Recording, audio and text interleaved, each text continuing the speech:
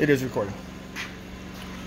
Okay, so I just want to give you guys, as a community, a general heads up. We have an issue going on. Our student Matt, he purchased a 2001 Nissan Maxima.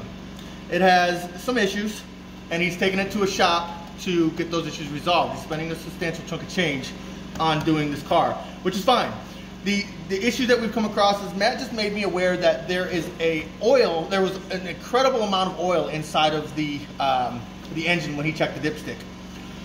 Now, I've owned a 2006 Buick Lucerne that I paid for that had a blown head gasket. Oftentimes in this situation, the head gasket will blow and it will draw all of the fluid into the oil pan, all right? Now be aware, you go to check the oil and it just looks like a lot of oil. It doesn't have to look creamy. It doesn't have to look like milk.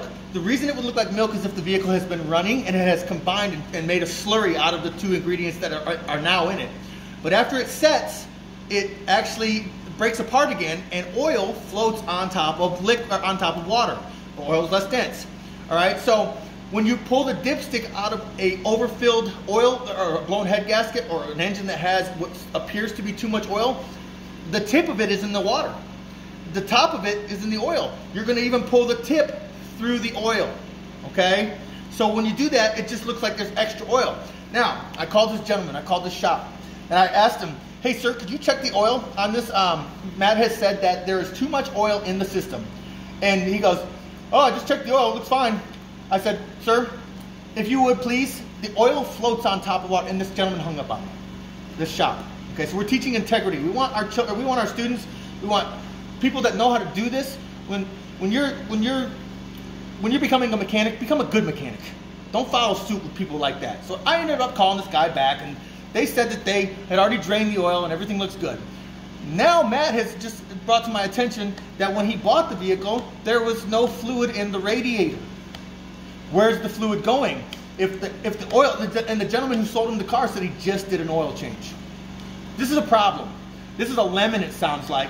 And so what we're going to do is we're going to let this shop do all this work, okay? Because they're so confident in themselves that I'm apparently wrong, and I'm not going to badmouth them. I'm just going to let them do the job. When we get that car back, I'm going to walk in with this phone, and I'm going to record this transaction, this interaction that's going to take place. I'm going to ask him, I'm going to say, sir, I just want to make sure that you understand it. What I'm about to do is we're about to take this car for a ride. You've just done a fresh oil change on it. So what I should see here shortly is if I drive this car 40 or 50 miles, the oil level should not go up. If the oil level goes up, you didn't listen to me, and we want all of the money back that you have just put this young man through. This is a 19-year-old man that you're taking advantage of, and you're just gonna take all. You're gonna pay us. You're gonna pay him for his car because you didn't have to start doing the job in the first place until you told us for certain that the head gasket was, in fact, perfectly fine.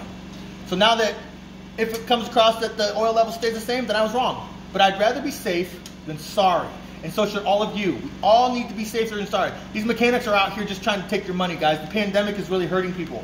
They're just doing whatever they can to get whatever they can off of you and charging exorbitant fees. And it's not even worth it. So before you buy a car, check the oil, check the coolant fluid, check the coolant levels. Of course, these are obvious things you would think are just obvious. They're not. Common sense is not that common. Okay? So I want to make sure that Matt checked these things. He knew these things. But the problem is that he didn't know that these were symptoms of a much greater problem.